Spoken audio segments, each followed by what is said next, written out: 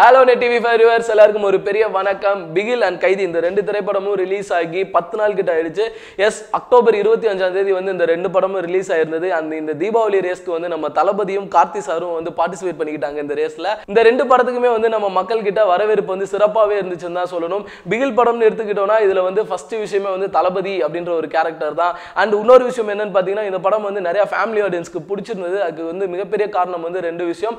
ஒன்னு வந்துட்டு பாத்தீங்கன்னா இந்த படம் வந்து ஸ்போர்ட்ஸ் பத்தி நிறைய பேசியிருக்குது and வந்து இந்த படம் வந்து பெண்களுக்கான டெடிகேஷனல் மூவியா இருந்துச்சு. சோ அதனாலே வந்து நிறைய ஃபேமிலி ஆடியன்ஸ்க்கு வந்து இந்த படம் கனெக்ட் ஆகி ரொம்ப பிடிச்சிருந்தது. இன்னொரு பக்கம் கைதி திரைப்படம் இது என்னன்னு பாத்தீங்கன்னா கைதி திரைப்படம் முழுக்க வந்து திரைக்கதையை மட்டுமே நம்பி பயணம் செய்யக்கூடிய ஒரு படம் தான். இந்த படத்துல வந்து சாங்ஸ் கிடையாது, ஹீரோயின் கிடையாது. இந்த மாதிரி தமிழ் சினிமாக்கு இருக்கிற ஒரு சில டெம்ப்ளேட்ஸ்லாம் இல்லாம ரிலீஸ் ஆன மூவி தான் இது. முழுக்க கதையை நம்பியே இந்த படம் பயணமாகும் ஃபுல்லாவே. அதனாலே வந்து நிறைய மக்களுக்கு வந்து இது சுவாரஸ்யமா இருக்கு அப்படின்னு சொல்லி இந்த படத்தையும் வந்து அவங்க நல்லாவே கொண்டாடினாங்க. அண்ட் இந்த ரெண்டு படமும் ரிலீஸ் ஆகி 10 நாள் ஆயிடுச்சு. இதோட பாக்ஸ் ஆஃபீஸ் கலெக்ஷன் எவ்வளோ அப்படின்றது தான் இந்த வீடியோல பார்க்க போறோம். ஃபர்ஸ்ட் பிகில் திரைப்படத்தோட பாக்ஸ் ஆஃபீஸ் கலெக்ஷன் தமிழ்நாட்டில் மட்டும் எவ்வளோன்னு பார்த்தீங்கன்னா 117 கோடிக்கும் மேல. அண்ட் இந்த பக்கம் கைதி திரைப்படத்தோட தமிழ்நாடு கலெக்ஷன் பார்த்தீங்கன்னா 35 கோடிக்கும் மேல.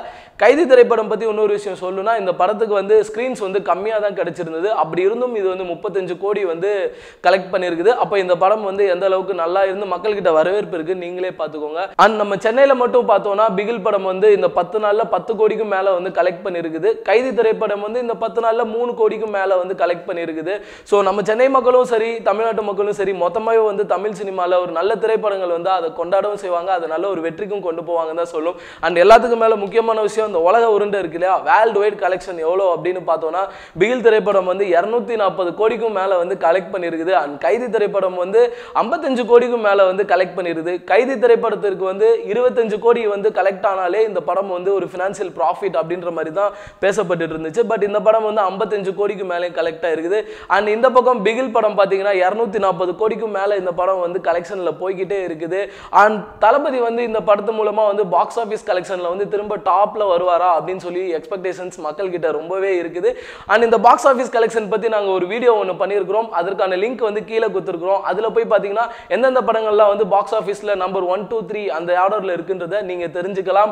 அண்டு இந்த படங்கள் இந்த ரெண்டு படமே வந்து இன்னும் ஒரு வாரத்துக்கு வந்து ஒரு 5 கோடிக்கு மேல கலெக்ட் பண்ணணும்னு சொல்லி எக்ஸ்பெக்ட் பண்றோம். ஏன்னா இந்த வாரம் வந்து வெள்ளிக்கிழமை ரிலீஸ் ஆக வேண்டிய ஆதித்யா வர்மா திரைப்படம் வந்து டேட் வந்து தள்ளி போட்டுருக்குது. அந்த டீம் இன்னும் டேட்டை வந்து அஃபீஷியலா அனௌன்ஸ் பண்ணல.